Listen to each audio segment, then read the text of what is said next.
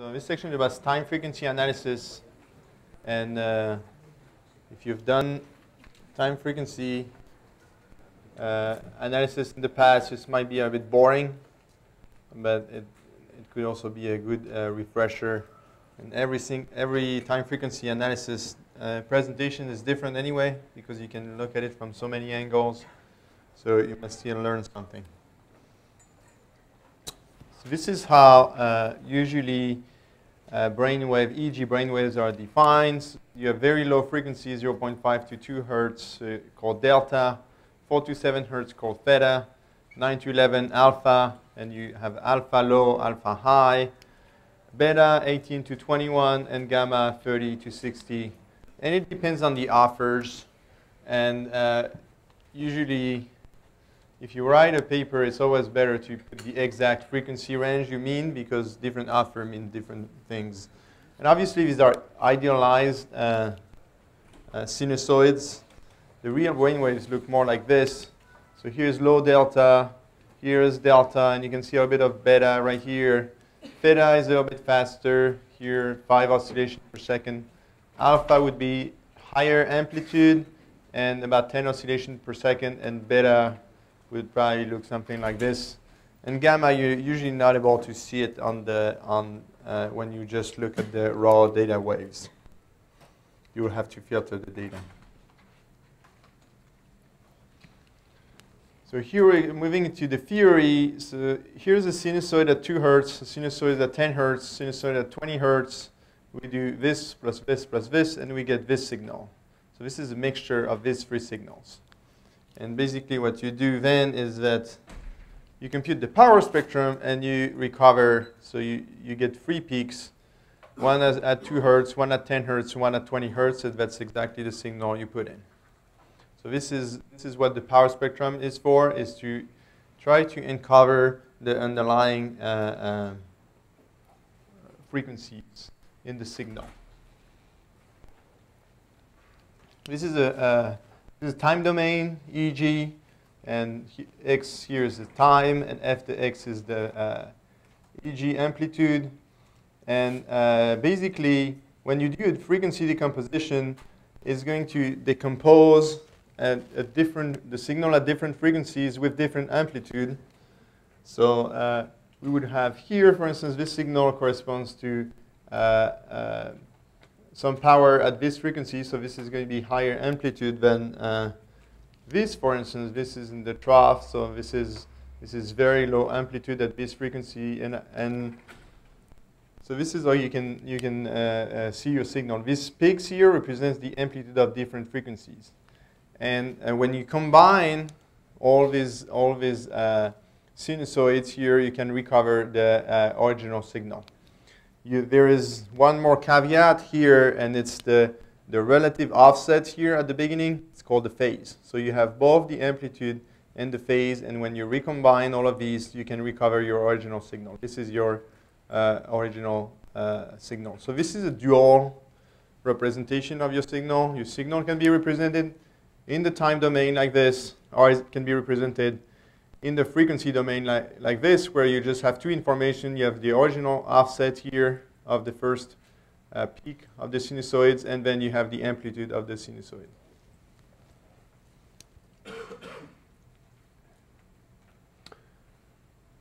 Now, so this is our EEG signal, and what we're going to do, we're just going to select a window, and we're going to try to do time frequency decomposition on this moving window.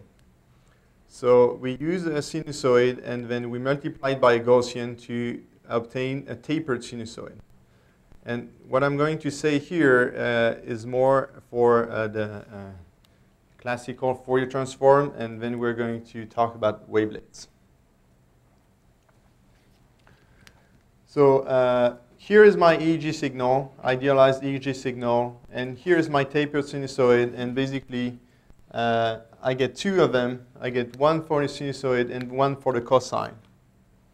And I have what I call a real and imaginary part. And if you don't remember real and imaginary number, it's not that important. You just have to remember that this here the convolution of this with the data is going to give me the axis on the value on the first axis, and the convolution of this with the data is going to value on the second axis.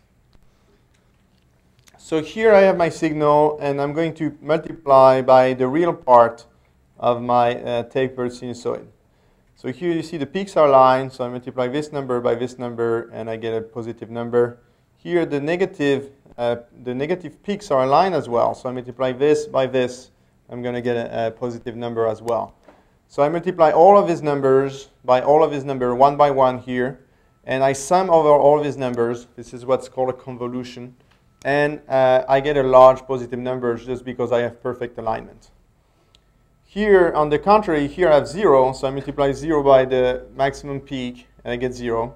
And here I have a negative part, and here I have a positive part, and you can see that this is symmetric, so this, when I multiply this by the signal and this by the signal, they're going to cancel out. So when I multiply all of these numbers, some will be positive, some will be negative, and in the end I do the sum, I'm going to obtain 0. So the axis right there, I'm going to have a large positive number on this axis, and on the ordinate, I'm going to have 0. So this is convolving with this specific signal. Now I move my window a little bit, and my signal changed a little bit as well. So this is now my signal. You can see the amplitude is smaller, and now I'm going to multiply again exactly the same tapered sinusoid with my signal. Now it's aligned with 0, so I'm going to multiply this positive value with 0. It's going to give me 0. And you can see this is symmetric and this is anti-symmetric. So when I multiply this number by the signal and this number by the signal, they're going to cancel each other. One will be positive, the other one will be negative.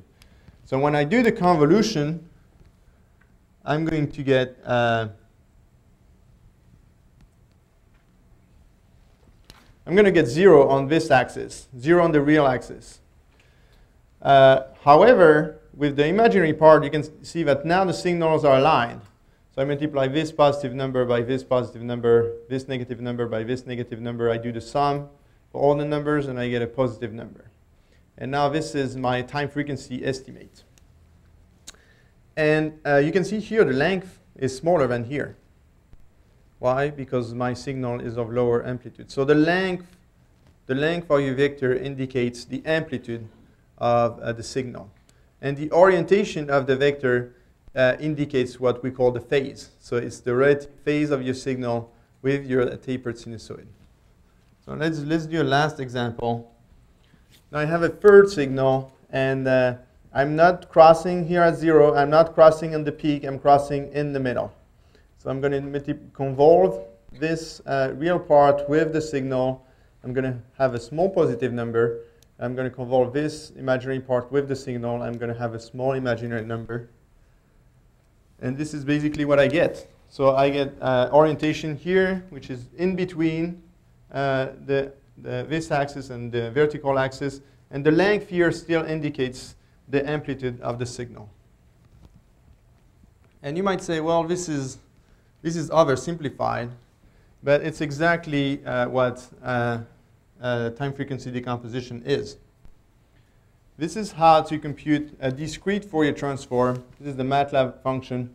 These 4 lines are actually going to compute your discrete Fourier transform. And here we don't have the cosine and the sine. We just use the exponential. If you remember your classes from high school, you can convert exponential of an imaginary number to a cosine and a sine part. And you can convolve it with your signal. So that's exactly what we did. And we loop over frequency. We do all the frequencies.